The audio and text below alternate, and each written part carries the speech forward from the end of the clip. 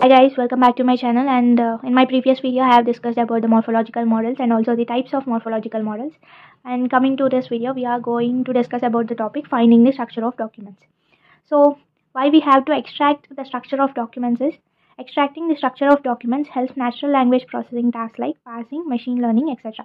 See, documents might be any PDFs or Word documents or any documents, right? So whenever you are trying to extract that document, means you are either translating that text, or you are understanding that text, or you might be passing that text. For doing this natural language processing task, you are actually finding the structure of documents.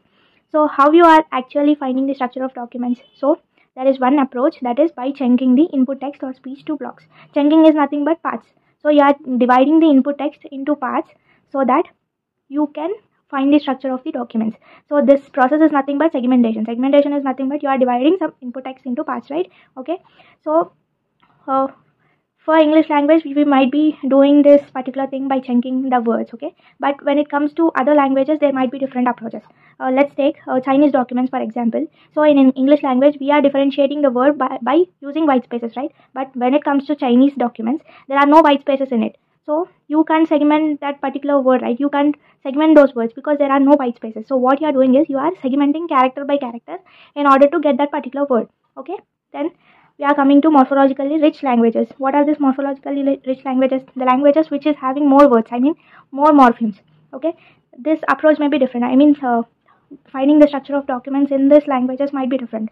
They might follow the pre-processing step first. That means they will be determining the tokens, and then they will apply different algorithms in order to find the structure of the documents, okay? So in order to chunk the text, segmentation is used. So I already discussed the chunking is nothing but segmentation, right? So segmentation is done in order to find the structure of the documents. So now we will be seeing what is segmentation and what are all the types of segmentations we have. So now we are discussing what is segmentation and the types of segmentations. So what is segmentation? Segmentation is nothing but you are dividing the given text into some chunks, right? So what is the main aim of segmentation is it decides whether to mark a boundary between two tokens as sentence boundary or topic boundary. Suppose you have one word and the other word. So you can understand whether it is the sentence boundary or topic boundary. We humans can understand, but the machine can't understand, right? So what it does is it segments the word by word by recognizing the white spaces between them. So this segmentation, what's the main aim of the segmentation is it either detects the sentence boundary. Sentence boundary is nothing but that is the end of the sentence, or it detects the topic boundary. Topic boundary is nothing but it detects whether that particular topic ends. That particular paragraph ends. So the main aim of the segmentation is it finds the sentence boundary or topic boundary. Okay, there are two types. These are of two types, the segmentation. So first one is sentence boundary detection, and second one is topic boundary detection. So first we will be discussing about what is sentence boundary detection. So sentence boundary detection, also called sentence segmentation. So you already know what is segmentation, right? So sentence is nothing but a particular sentence. Where it starts with the uppercase and ends with the full stop. Okay. So we are chunking that particular sentence in order to find the boundary of that particular sentence to make the systems easy to understand. Okay. The process of segmenting sequence of words into units. So this is nothing but sentence boundary detection. So how you can actually identify a particular sentence in a particular languages when it comes to English language. So we can identify sentence by seeing the beginning of the sentence. We mostly begin the sentences with uppercase, right? So uppercase is nothing but the beginning of the sentence, and we end the sentences by using either question mark or full stop or exclamatory mark. Okay, but there are some problems while segmentation. Particularly in sentence boundary detection. So what are those problems? Let us see. So sometimes we use capitalizations in the middle of the sentences, right? So when it comes to nouns, we will be using capital letters, right? Whenever you refer to a person name or a place name, all those things, we will be writing the capital letters. And also abbreviations. For abbreviations, we will be writing the capital letters, okay?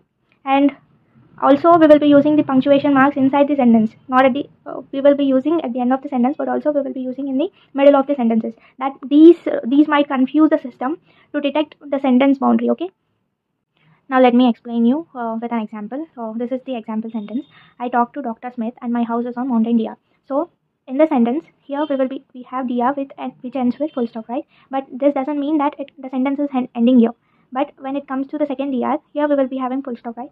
So that means here the sentence is ending. Here the system should detect that the sentence is ending here. The boundary of a sentence is here, but not here. Okay. So there are different systems in order to identify the sentence boundary. So the first one is optical character recognition. So what this optical character recognition do is it segments the input text into sentences. So these systems confuse us with periods and commas. So this system it does segmentation, and so while doing segmentation it might get confused with these periods and commas. Periods are nothing but the full stops, all those things. And but whatever the sentence boundary it detects, it results in the meaningful sentences. So the next system is automatic speech recognition. So optical character recognition is nothing but it only changes the input text. So whatever the text we have given, that it will change. But when it comes to automatic speech recognition, it changes the speech. Whatever the speech we will be giving, audio we will be giving to the system, that particular speech is only chunked here. Okay, so these kind of systems maybe get confused with punctuation marks. So punctuation marks, exclamatory, question marks, full stops, all those things are nothing but the punctuation marks. So they might get confused with these kind of symbols. So the bigger disadvantage is the code switching problem. The main problem is code switching problem. What is mean by this code switching problem is, so only it arises with some languages only. So when it comes to Spanish, this code switching problem arises.